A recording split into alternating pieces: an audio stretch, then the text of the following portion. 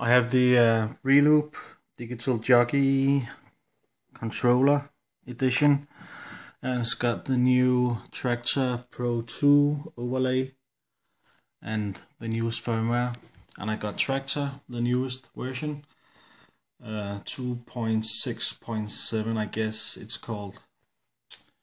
When I'm in browser mode, like this, my jog wheels control the browser tree and browser list, and that's how it's supposed to be.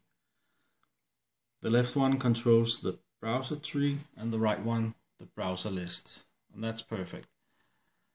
But when I go out into play mode, or deck view I think it's called, I don't want my jog wheels to control the browser,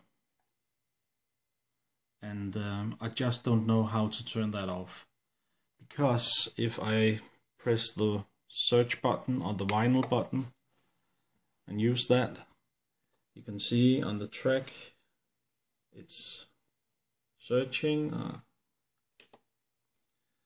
but it still operates my browser, and I don't want that to happen. But how do I turn that off?